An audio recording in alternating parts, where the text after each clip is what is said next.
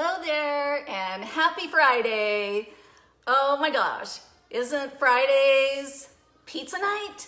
All right, well, I am so excited you're here today because I'm going to show you how to make waffled cauliflower pizza. Oh my goodness, so quick, so easy, and so tasty. So welcome. Welcome to Debbie's Healthy Kitchen. I am thrilled that you're here today. And I'm actually excited I'm here today too because I usually do my cooking show on Thursdays. So what I love is we have flexibility, right? And so this is Debbie's Healthy Kitchen Friday edition. So let's get cooking, all right. So I want to go over all of the ingredients on what you're going to need for this recipe. So you're going to need a waffle maker. So you can have one of the little mini waffle makers or your average size waffle maker will work as well. All right, you're going to need some cooking spray. You're also going to need some frozen cauliflower rice, and any kind will do. You're also going to want some low-fat or reduced-fat shredded mozzarella cheese, as well as some liquid egg whites and some Italian seasoning. And then, of course, whatever your favorite toppings are. And so let's go ahead and I'll show you how to put this all together.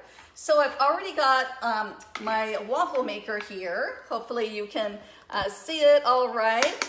And it's plugged in, all ready to go. I've already sprayed it. It's piping hot. And so we're just going to make the crust. And so we're gonna start with that frozen cauliflower rice. So I'm just going to put that in my bowl.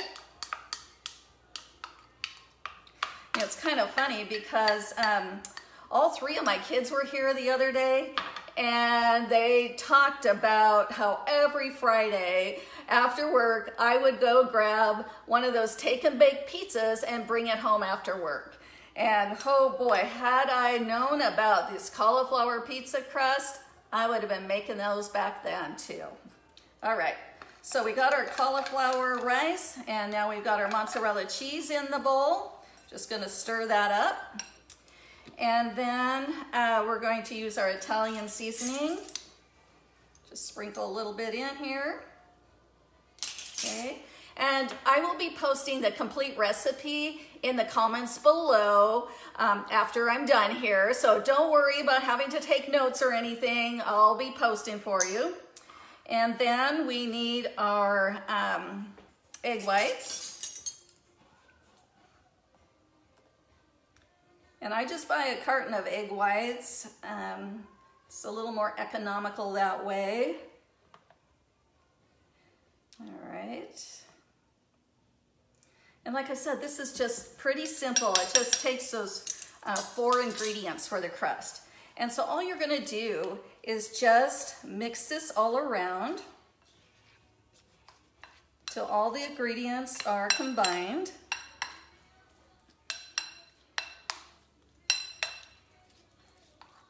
And then because I'm using a mini waffle maker, I am just going to put half of this mixture in my waffle iron.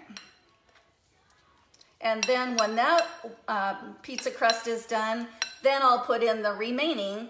And it actually takes 4 of these for 1 serving. So you can use a regular waffle maker as well. And then 1 whole waffle crust is 1 serving. All right, so I'm opening up my waffle maker here and I'm just gonna show you. I'm just gonna put that in, half of it like I said. And it is a little runny only because we have the liquid egg whites in there. And so I'm just spreading that around. Now it actually will cook for about 3 to 4 minutes. Now, depending on how crisp you like your crust. And so I found that 3 to 4 minutes works really well. It'll give you this color. But if you like it a little crispier, like I said, you'll just cook it a little bit longer.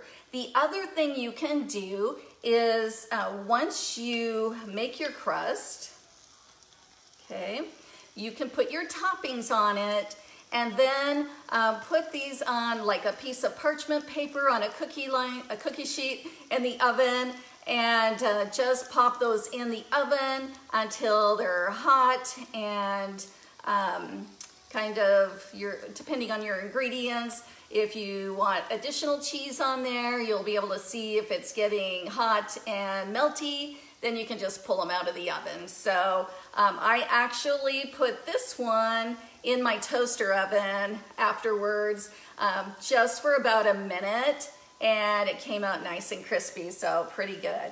And so we're gonna keep on letting that cook, because if we open that up too soon, then it's going to split apart. And so what I put on this particular pizza crust was a little bit of sauce. And so because I am cooking healthy, I don't want to have a lot of sugary sauce.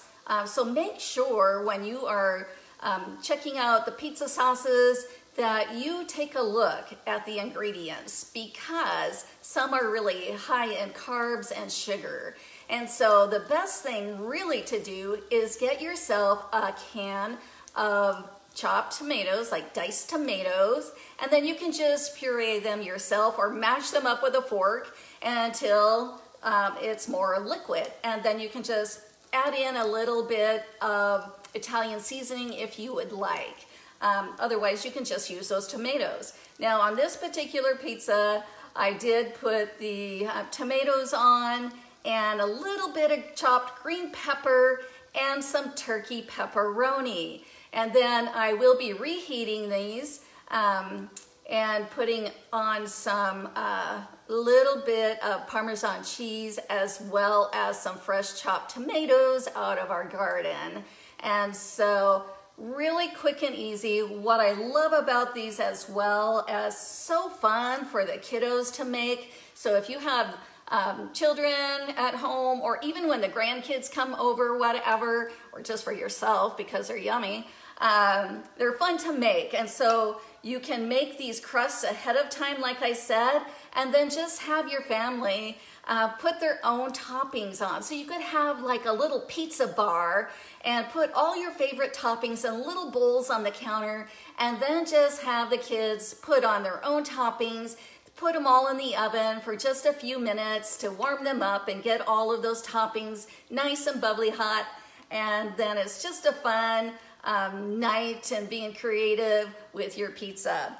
And so I'm gonna peek and see how this one is doing. Aha, looks good. So you just wanna make sure you use a spatula. And so there we go.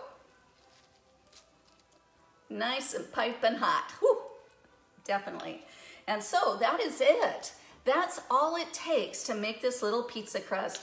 And so, like I said, I've already put most of my toppings on. I don't have my fresh tomatoes that I'm going to be putting on, but I am definitely going to be tasting one of these. So here we go.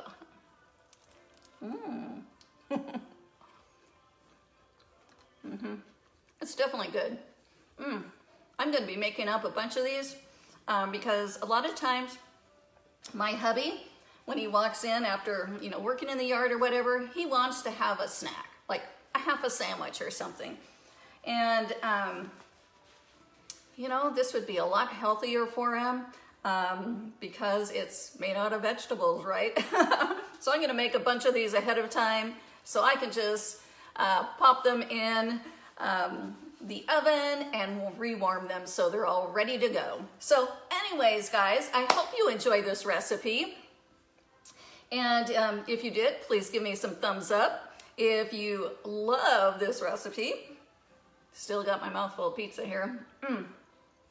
If you love this recipe, then give me a little heart. And like I said, I will be posting the complete recipe in the comments when I'm all done. but feel free to share this video to your page, tag your friends, and if you can't seem to find the recipe, just send me a little message. I'd be happy to send it over to you. So thank you so much for watching. Have a wonderful Friday, and you know what? Let's go eat. Bye-bye.